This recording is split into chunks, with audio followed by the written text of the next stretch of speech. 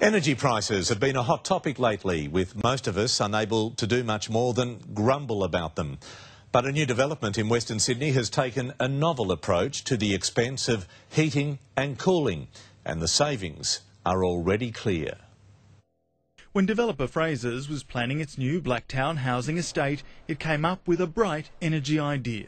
So Eddie, this is one of our 5-bedroom homes. As in here we have the geothermal. It runs 24/7 as one of our display units, and as you can see the temperature in here is really comfortable today. What he's talking about is this box saving on the expense of air conditioning by using the power of the earth. People are now beginning to be really accepting of innovation in technologies which provide more efficient energy use, and that's really what this is. The geothermal process took a year to develop, with copper pipe-filled holes having to be drilled before any other construction begins. It takes about a day per hole, and we're drilling up to anywhere between 50 to 120 metres. The system works by using the constant 22-degree temperature below the earth, pumping cooler air into the home in summer, warmer air during winter, helping the air conditioner to work more efficiently. This technology isn't new, but hasn't really been cost effective until now, but by employing it on such a large site, Frasers has been able to get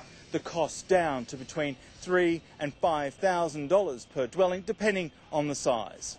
It's also the first time in the Southern Hemisphere that geothermal has been used on such a scale. Lakshmi Joshi moved here 6 months ago with his family. His quarterly electricity bills are 40% lower than his previous home. We haven't paid more than $180 on our bills. It's like 4-bedroom unit, less than $200 is very good. Others report savings as high as 60%, but Frasers has started a scientific study to determine the true picture across the estate. Eddie Meyer, 9 News.